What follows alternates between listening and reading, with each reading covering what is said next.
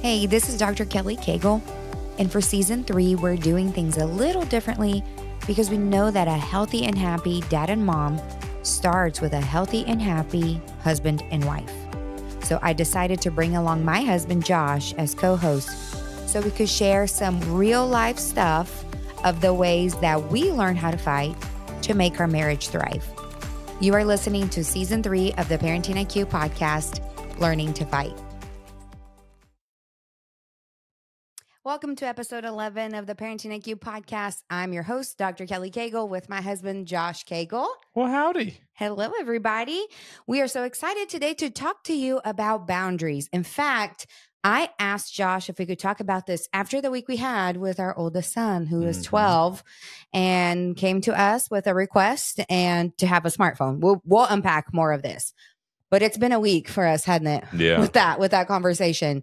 Yeah. Well, I mean, just more in he's 12 years old, and he'd really, I guess, started thinking about Christmas, and they were getting together, the brothers, the boys, about trying to even gather a list. We hadn't even talked about Christmas. Nope. We're about to get into Halloween, and Yep. here they are already anticipating what they're going to hope to ask for Christmas. And so the littles were already showing us what they wanted, and like dinosaurs and Legos and stuff like that. And then Levi was the last one, and then trying to start dropping hints of the smartphone. And when he was catching the drift that we were probably going to say, hey, well, we actually, don't agree with that. I asked him, I said, hey, you're not going to ask for a smartphone, are you? And he goes, Mom. Really? Yeah, that's how that I found out. And I was like, okay, here we go. Yeah. And so he was super upset in things and started calling us strict and, really kind of breaking down. We hadn't seen that in him very often. And he had a meltdown, I think. I mean, he was crying and this, that, and the other. And we just started realizing, like, wow, what are we doing here? Yeah. Yeah. He cried himself to sleep, and we realized that this is something that he really wants. And do we, from our perspective, right, talking about boundaries here, from our perspective, do we meet our son who's so broken? And his argument is, I'm really responsible. And he's right. He is very responsible, but he's also a 12-year-old boy. And in our minds, this is not to go against what anyone else is doing. This is, again, talking about a boundary that we have set within our household in this topic, in this area, that for us, it would be just like you even asked them, do you want the keys to my truck? Because, well, I mean, nothing is limitless. I mean, you have boundaries for reasons. And obviously we have that Gab phone for him because we recognize that he does need a phone. Yeah. Right. It's just the type of phone because of all the unlimited access he has to things that we believe need to come through time introduced to him. Yeah. And let's talk about this Gab phone for a minute, because I even went to a meeting this past week for Gab, and I'm reminded time and time again what a blessing it is that there are companies out there that are partnering with parents that are wanting to have this as a boundary. And so the Gab phone it is a phone, right? You can call, you can text, but it does not have games. So that addictive portion of the game is removed from the phone. It doesn't have internet, so they can't look things up, as far as porn or photos, anything like that, no internet. And then it also doesn't have social media. So the apps that it offers are very limited to a younger mind. Yeah, phone usage. And so we love it. We're so thankful. There's just a peace of mind that goes along with the product. And in fact, if you want to check it out, you can use my code. It's on my website, drkellycagle.com. But there is a discount that you guys can get for that Gab phone. There's also watches. There is the tracking device that's on that. So if that's a concern for you, knowing where your kids are at all times. But aside from that, now that you guys know Levi has a Gab phone, he, of course, is a teenage boy, preteen, and wants a smartphone because a lot of other kids his age have a smartphone. So we went back to what do we do, not in front of him, because once I heard that from him, I was like, this is not an answer I can give you right now. Not going to tell you you're going to get it. Not going to tell you you're not going to get it. I just don't know yet. I need to talk to dad, you know? And a lot of times I think kids know which parent to ask for certain things, who is going to say yes. There are times that, Dad, you are the fun one. You're the fun one in our household. So if the boys want to go and do something fun, they're going to go ask you, because mom's always doing the work and mom is in charge of the chores. Mom assigns all the things and the schoolwork, you know, and my answer is a lot of times, no. Yeah, but they know both of us. I mean, that's the thing about whenever we think about boundaries, whether they're spoken or unspoken, our kids know us very well. They know which parent to go to get that particular topic addressed that they want, whether that's in sweets. Hey, I want to ask if we can go get some ice cream or whatever. They're going to ask mom or dad, whichever one is normally agreeing to that, or whether it's spend the night with a friend or whatever it is. Kids know what I would say, you know, they want things. And so they're going to go after or to the person that they can get it or be most likely to get it from. So a lot of times what we have to make sure that we're doing is, number one, helping them understand, is what they're asking a good thing or a selfish thing? And inside that, why are you asking this? Are you asking this to only for yourself, right? That selfish mentality. Or is it something that really matters? Something that the family or themselves really need? And so looking at the big picture within this topic this is a battle that we have often with our kids, but a lot of times that also comes back to the husband and the wife, because maybe you are not on the same page about this. And as you mentioned a little second ago, that Levi was calling us strict, and he knows that I'm the strict one in our midst. He knows that, you know, and he says, Mom, you're just so strict. And at the same time, that can't be something that separates us. It comes in between us, all the kids' desires and all their asks and all their things, because you're right. The selfishness, it's in our nature. They're not bad for Levi's not bad for wanting a smartphone, but the culture, right? The world is saying, hey, you know, you can have this. You should have this. I think what he's saying is, hey, you're strict. I wonder if I identify to you that you're strict, would you bend a little bit, right? And so it kind of goes back to the nation's borders. We have borders in the world, you know, continents, states, cities, even our own house. You know, everything has a boundary, and what happens is I mean, they're strict and they're set in place for reasons. Stay in or out, one of those two situations. And I think what he was trying to do is invade that boundary. And we talked about this, he and I, about this calling us strict. And honestly, that's fine. It helps us see a little bit from his perspective how he can view things.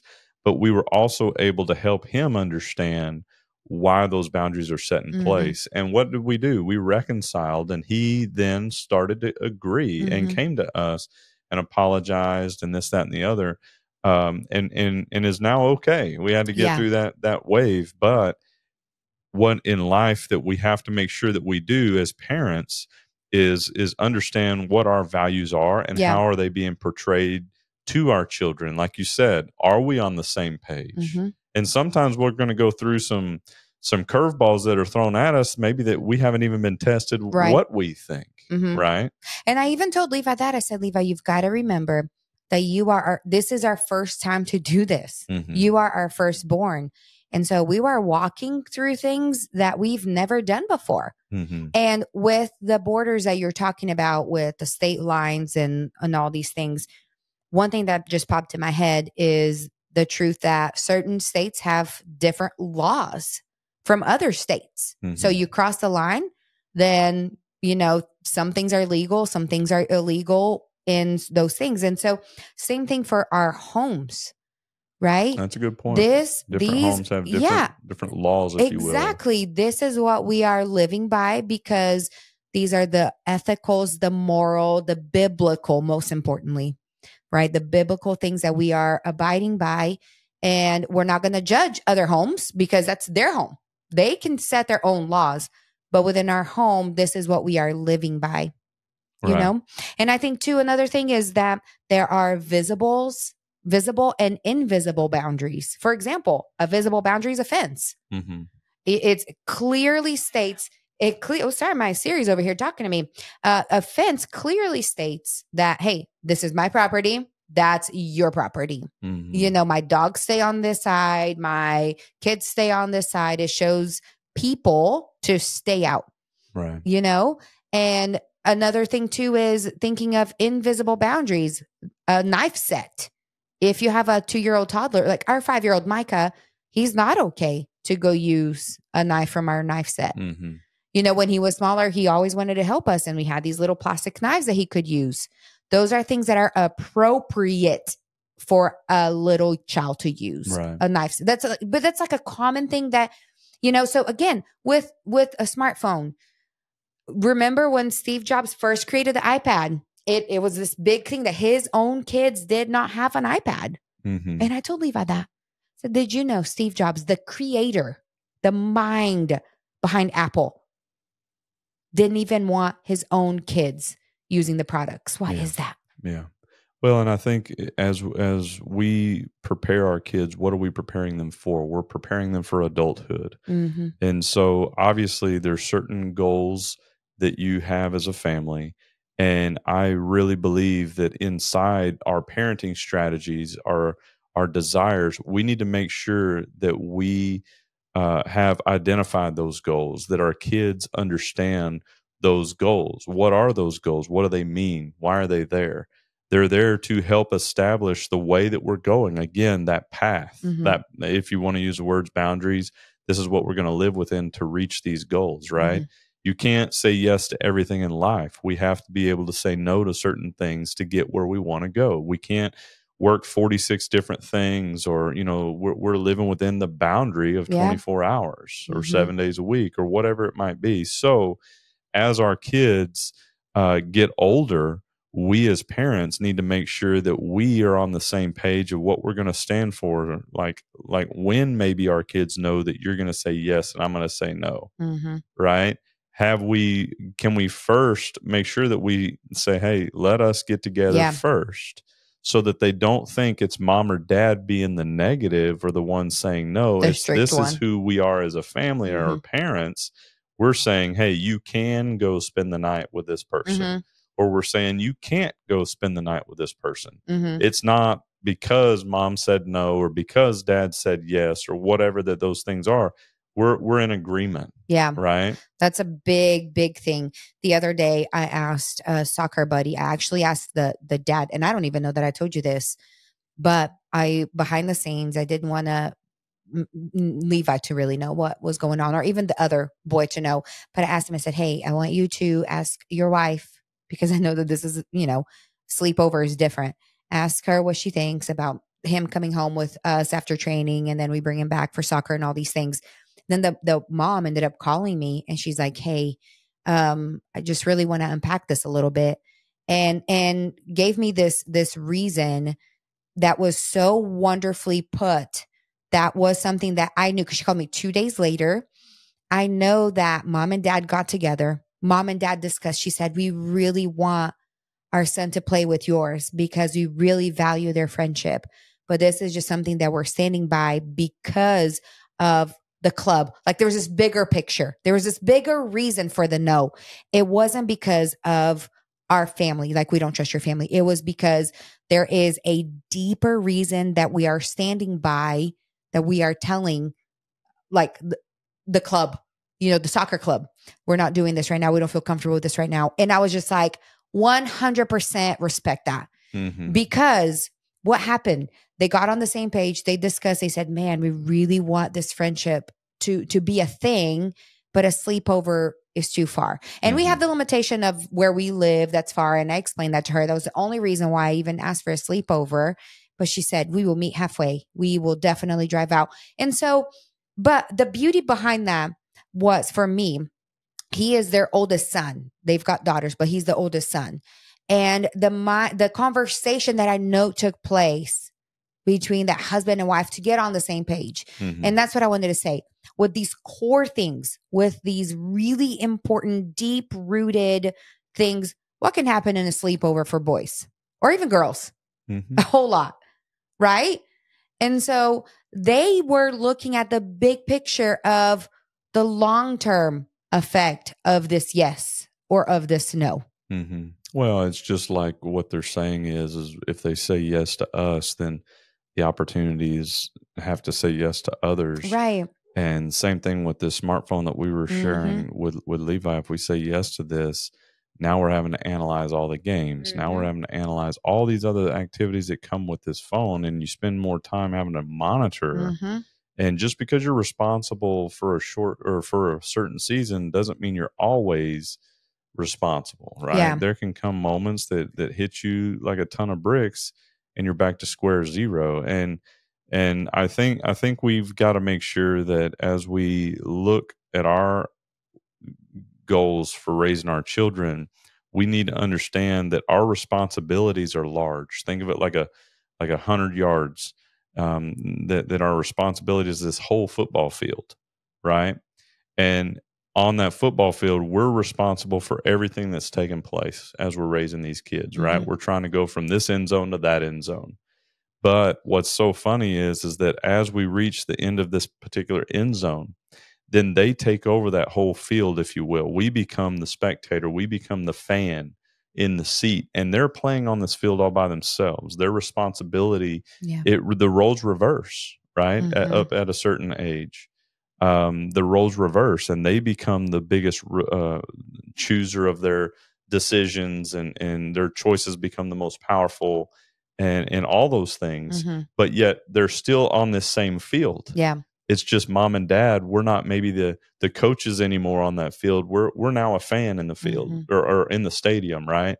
If that makes sense. And I think what we're trying to do though is help them understand the game. Understand this game of life that we're all on this journey in, and not that mom and dad are perfect, not that we've got the game of life all figured out, but yet when we know that we are all centered, we're here for this time in life. There's no other family. There's no other family group that you have as parents, no other kids, maybe, unless you're going to have some more kids, but there's no other kids aside from yours right now. And to make the biggest influence in their life is such an honor, a privilege, but it also requires a lot of mental capacity. Yeah. Intentionality. Yeah. So let's unpack a little bit how to establish healthy boundaries. And I think two big things to establish healthy boundaries are, the first one is to think of maturity. So you can do some research. Don't just say yes on a whim. For example, as you mentioned, Levi had that meltdown. There were tugs in my heart, that were just kind of like, oh, maybe he could, whatever. But based on maturity, he is a 12-year-old boy. And once you hand him that phone, it's what I told him, Levi, we drive for other people. We don't drive for ourselves, right? We're defensive drivers. So you have a phone, and although you are responsible and mature, it doesn't mean that your friends are responsible and mature and they're not going to be sending you things. So thinking about maturity. And then the second one I think is really important to think about is base it on culture. What is going on in the world? What is the cultural influence? So thinking of establishing healthy boundaries, thinking of those two areas, maturity, because every kid is different, because he asks all the time, well, when can I get a smartphone? I can't give you that answer. I don't know. There could be that a new product comes out. It could be that something else happens. I can't give you that. But then also the cultural influence. What is the world really trying to suck them into, trying to say? Yeah. Well, and I think as a parent, as in that aspect of culture, we all want our kids to enjoy life. We all want them to have everything that makes sense. We don't want them to feel like that they're doing without. Okay. But I do think it goes back to when you talk about maturity, not just because you're 16 and the world says you can drive. Well, Mhm. based on what maybe we see at 16, if you can't drive, buddy, you're not driving. Mhm. And so maturity does come at different moments. And on the flip side, we're not going to go give you the keys to our car when you're 12 years old. That's Mhm. not mature or wise either. And so I think whenever we're looking at life as a family, what we want all of us to make sure that we're grasping hold of is that we want our kids to understand that what our family values are, that Yeah. we want them to win, right? And life is so colorful, it's so fluid. We could be headed in this particular direction, and all of a sudden we got to pivot and go a different direction because of a scenario. And we need to make sure that the home, that the establishment in this home is very, very solid. That our kids understand when you talk about culture, that the culture of our home, that certain boundaries are when you come in here, that we're not going to have strife. We're not going to have a lot of anxiety. We're not going to have a lot of bickering Mhm. and frustration. This Mhm. is a place of peace. It's a Safe place of haven. rest. It's a safe haven. We're going to reestablish a connection to love and what love even means and Mhm. is. And even whenever we screw it up inside the home, Mhm. because it can get screwed up, we're going to reconcile. We're going to repent. We're gonna come to a new healthy place Yeah. with our relationships, because inside this home, parents, that we are here to establish, our biggest goal is not to be their friend, but it's Mhm. to lead them to who God is and the way in which He has for their life. And I don't know how many of you guys ever think that God's just not our goody goody, give us everything that we Sugar want, daddy. sugar daddy type of person. Sometimes we have to learn what no's mean, Mhm. even as adults. You're very good at establishing that no boundary when it comes to time or certain things that might rob you from some of your goals that you Mhm. have, even in this business that you're walking out, Mhm. and stuff like that. And it can seem like, man, that the ramifications are you don't get to have some fun. Yeah. But at the end of the day, I mean, your heart is geared towards trying to pour out to parents and walk alongside them while we're a parent, Yeah. while we're in this stage.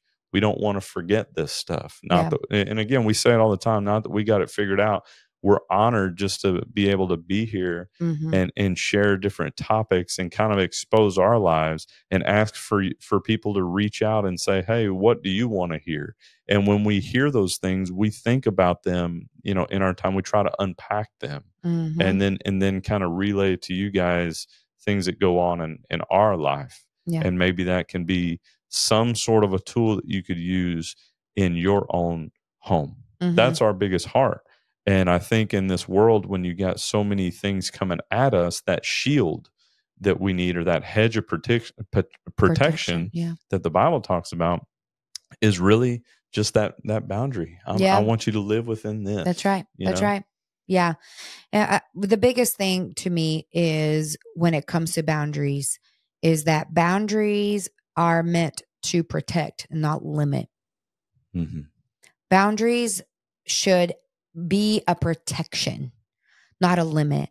And That's good. when the kids, going back to what we are dealing with, because this was really heavy. This was really a lot for us this past week that we dealt with Levi, and to think of where we need, because this is for our first time doing this.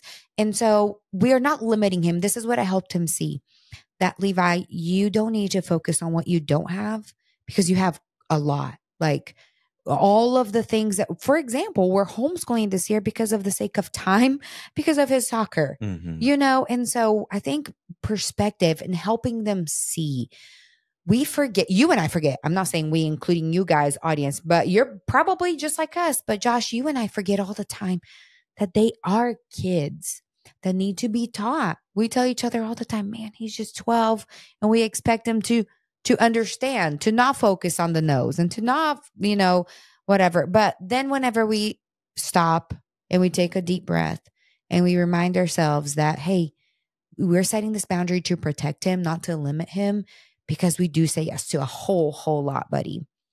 but we're just trying to protect you because we have been there. We have lived in your shoes before, like at your age in those circumstances, and we're just protecting you. Mhm. And so helping them see that is, we say it all the time, that teaching moments, the whys are so important. Helping them see why, not just no, because you're 12. That told them nothing. Right. You can't sleep over there because no. Well, that told them nothing. Mhm. But whenever you actually, you mentioned a second ago, but the mental, the intentionality that you sit down and you think, but here's why we don't want you to do this. Mhm. This is what happened when I was your age and I was at a sleepover. This is what just was sent to my phone from a friend, whatever. You know what I mean? And you use those opportunities as teaching moments, the lifelong learning that goes on behind the scenes, helping to see the big picture, taking the time to really unpack the real life and get them beyond their little world. Mhm. What they see, what they think they need, whatever. Well, I think you're really good whenever you use the word teaching. Sometimes I expect, that they should just know this or that or whatever. And sometimes to me, I kind of think about that common sense. My dad always talks so much about common sense and I think it was more when he was talking about it, about how many times I didn't show common sense, but now as you're a little older and you've had to go through some school of hard knocks and stuff, you start realizing, man, but inside all this, that time to teach, our kids are so desperate for sponges. They're sponges. our influence, whether we know it or not. Whether and maybe sometimes I think it could even be that we, especially the older they get, that we might feel like we've screwed up on some things, and we don't know how to maybe go back to go forward. And that's why that what I was sharing earlier, that reconciliation of the home is so key. So fathers, if you've made any mistakes with your children, I think it's very important for them to understand where you have messed up, why you have messed up, and what you're going to do moving forward now that you have portrayed to them, hey, I'm sorry, or, I will not do that, or whatever. I won't say that. I think as a father, we need to make sure that we show that gentleness, that kindness, and that humility, that whenever we are willing to humble ourselves for, maybe they deserved it. Maybe we, were validated in how we decided to correct someone or to attack them verbally, but yet it might have not been the thing that really taught them. Yeah. It scarred them. That's good. And I think we've got to make sure that as a father, what are we doing? You're raising future fathers, future husbands, and you're showing them what those boundaries look like as a man. That's really good. That's really good. Yeah, because essentially we are two different people. I have the role of a mom. You have the role of a dad. We don't have daughters, but I am also showing our sons what a healthy wife can look like, what a healthy mom can look like, and not that setting expectations for them for their future wives, but really just showing them, hey, you can have, standards and that are appropriate and things that are not appropriate. And so the different roles that we play in our house are really important, but then essentially we're still on the same team. And so when it comes to these ethicals, moral, biblical beliefs, the world is really trying to influence the kids. So make sure that you, mom and dad, get on the same page on these beliefs that you really want to hold on to and keep revisiting them, as they keep coming up, as the kids keep getting older, as the conversations, the requests, the world, the school, the things that they're hearing, as those things keep coming up, keep revisiting, keep having these conversations. Don't stop talking about the big issues, because the world is emphasizing a lot of different things.